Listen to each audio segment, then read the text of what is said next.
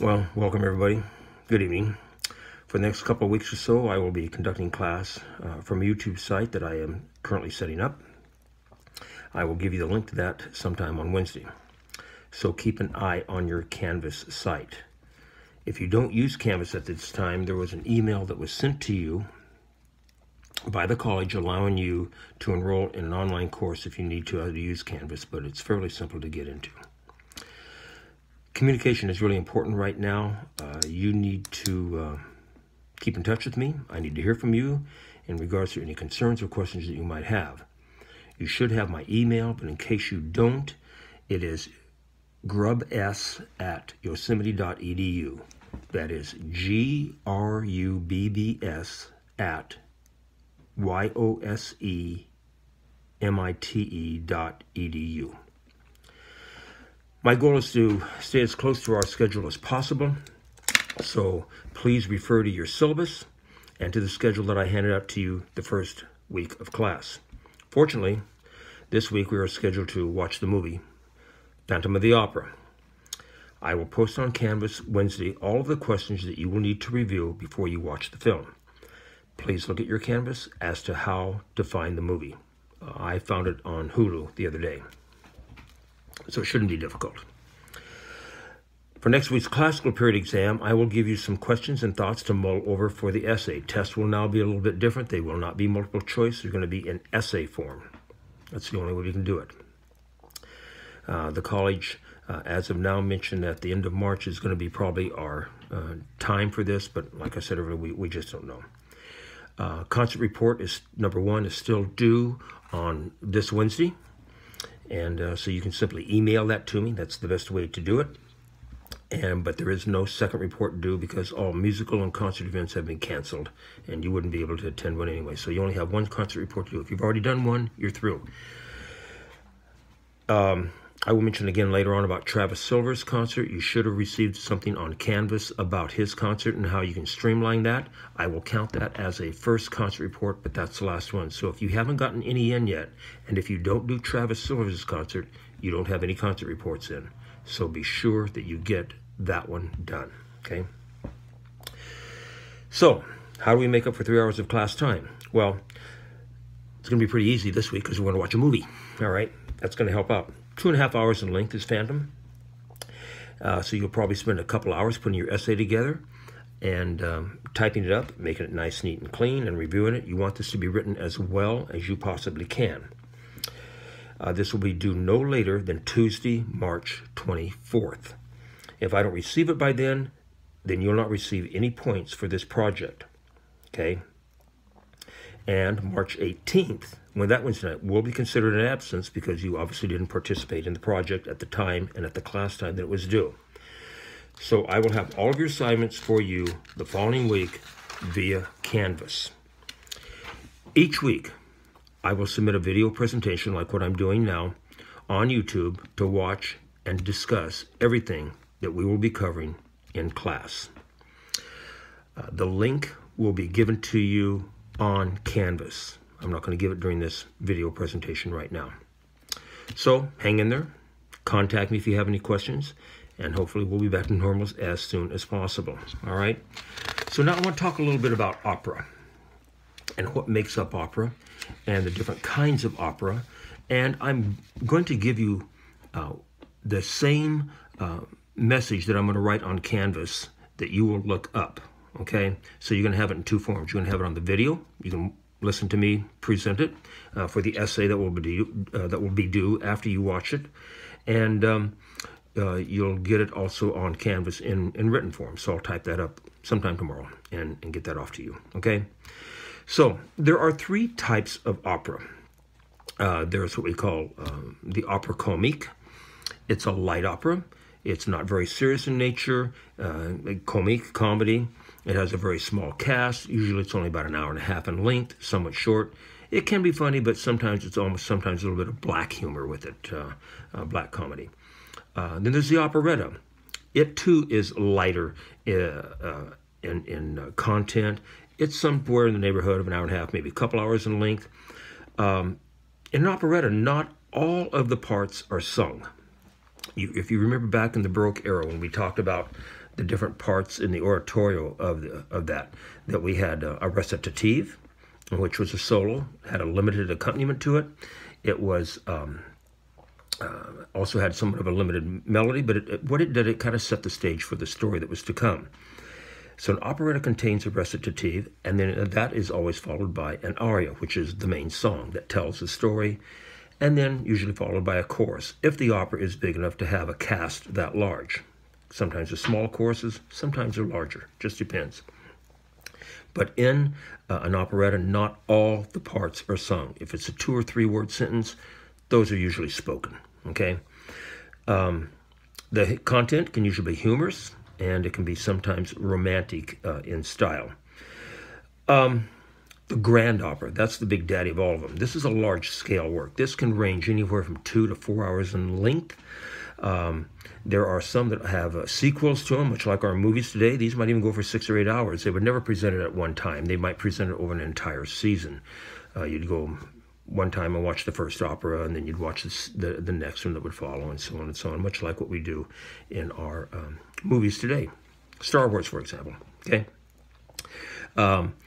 This can have a cast that can range from 30 people up to 300 people. They'll use live sets. They might have live animals on stage.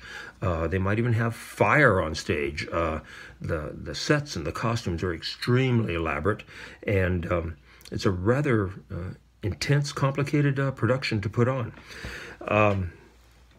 So that's what makes up a grand opera. And the story sometimes ends in tragedy. For example, the opera Carmen comes to mind. You have these characters in which you have Carmen, which is the leading lady. She turns out to be a lady that does some not nice things. And you have a couple of men who are in love with her, and they'll do anything they can to get to her. And in fact, one of them is a soldier, and he virtually gives up his career to pursue her. And then at the end, she finally ends up going along with the toreador, and it upsets this soldier so bad that eventually he gets a hold of her, and at the end, he kills her. And so it's almost kind of a comedy tragedy here. He's been trying to get a hold of her this entire time, and all of a sudden, he stabs her at the end. So it's kind of like, what? So there is a little bit of a humor to it. The other one that is quite popular today is the one called the musical. Very popular on Broadway. Hamilton is a hugely successful movie, as is Phantom of the Opera. Phantom of the Opera has played to more people throughout the world than any other show in music history. So it is just a phenomenal show to watch. So what I want to talk to you about right now is, this is a portion that I'm going to send out to you on Canvas, and this is the main content of the essay that you're going to need to put together for the Phantom of the Opera. So opera has always been one of those musical areas that people either like it or they dislike it. They either love it or they hate it. In the United States, it has taken over 50 years to bring opera to and musical theater to a place where virtually people of all backgrounds and educations, they seem to enjoy. Going back to musical comedies such as Grease, starring John Travolta and Olivia Newton-John, hugely successful musical.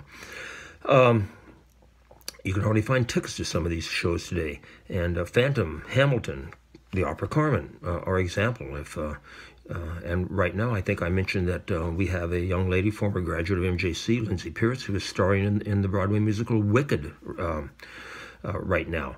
And of course, all Broadway shows have been closed down because of what's going on right now. But tickets are sold out. People are buying these constantly. So in what way, I want you to think about this. In what way have artists, musical artists, brought musical theater into our pop culture? Think about what that is. Why are musical theater productions becoming so popular right now? I'd like for you to describe the primary differences between a musical, an operetta, and a grand opera. What makes them different? I want you to review those musical terms that we discussed when we got to the Baroque era, such as the recitative, the aria, the chorus. When we got to that point, we were talking specifically about Handel's Baroque oratorio Messiah. Okay. What about the sets? Costumes are different between each one, between musicals, operettas, operas, grand operas. I'd like you to talk about those when you watch The Phantom. What did you think about those sets? What did you think about the setting of it? What did you think about the place? Okay. What musical elements did Phantom contain that help you to inspire at your answer as to whether it's a musical or an operetta or a grand opera? The story of Phantom is placed in the 19th century. I would like for you to know what city and what country this show and story takes place in. What is so unique about the Opera House that to this day, daily tours are sold out? I had the opportunity to visit this Opera House a year ago last December, and got in about an hour before they closed and was able to see most of the tour. Incredible place. Incredible place. So this is exactly the same place where Phantom was filmed, as well as today it's still a very functioning opera house. Who are the primary characters? There are 3 of them. We commonly know those as the leads, the lead players. What are their names? What was their relationship to each other?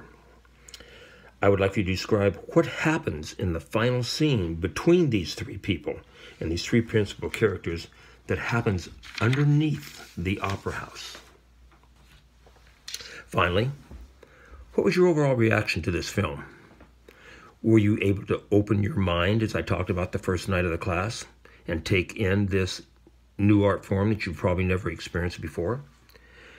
Would you be willing to go to a live, that is, a stage production of it? Or did you prefer the movie? Whichever one you defend is fine. Does not matter. But I want you to tell me why you defended it and why you liked it or did not like it. Do some research. There's a ton of material out there on this show right now. And so it's not hard to go on and Google Phantom of the Opera and read about it. Read about the history of it. Read about the Opera House. Read about the guy that originally wrote it. And it's interesting. It really is.